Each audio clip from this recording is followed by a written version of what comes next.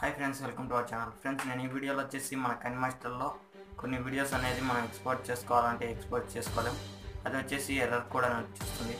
దాన్ని ఎలా మనం సాల్వ్ చేయాలనేది ఈ వీడియోలో చూద్దాం.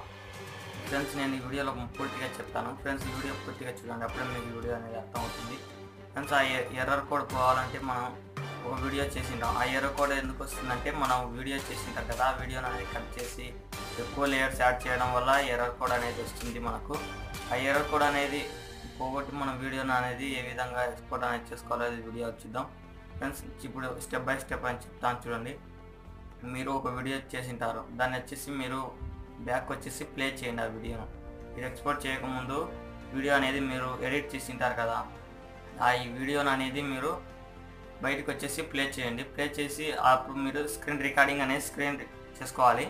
స్క్రీన్ రికార్డ్ చేసుకున్న తర్వాత మీరు ఆ వీడియో మొత్తం స్క్రీన్ రికార్డింగ్ చేయండి. స్క్రీన్ రికార్డ్ చేసిన తర్వాత కైన్మాస్టర్లోకి వెళ్ళి కైన్మాస్టర్లో ఆ వీడియో అనేది మీరు ఇంపోర్ట్ చేసుకోండి. ఇంపోర్ట్ చేసిన తర్వాత దానికి మీరు ఫస్ట్ మ్యూజిక్ అనేది యాడ్ చేసింటారు.